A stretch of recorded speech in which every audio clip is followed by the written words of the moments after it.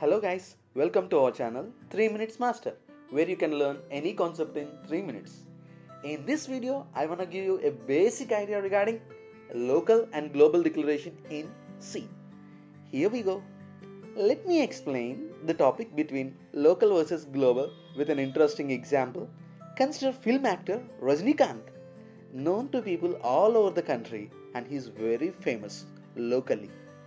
Now consider another superstar who is a great dancer, Michael Jackson, known to the people all over the world. We can call him as he is known globally. Right? So let me explain the same concept in terms of our programming language. The basic difference between local versus global declaration. On the first part, let me concentrate on variable declaration. Local variables are declared inside a function and can be used only inside that particular function. Now, whereas global variables are declared outside the function and can be accessed on any function in the program. On considering parameter passing is required for local variables to access the value in other function, and it is not necessary for a global variable as it is visible throughout the program.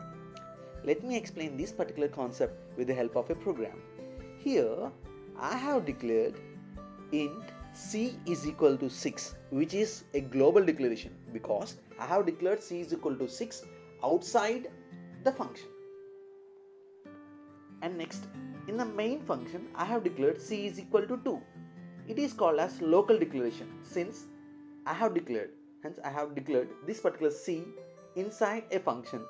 If at all we have printed the value of c, it prints c is equal to 2 because it gives much and more preference to local variable than global variable. On considering another function here, demo. In this demo, if at all I want to print the value of c, it prints c is equal to 6. Hence, local variable is not available in this particular function. It prefers to print the value that is in global declaration. Yeah, thank you. Thanks a lot for watching this video.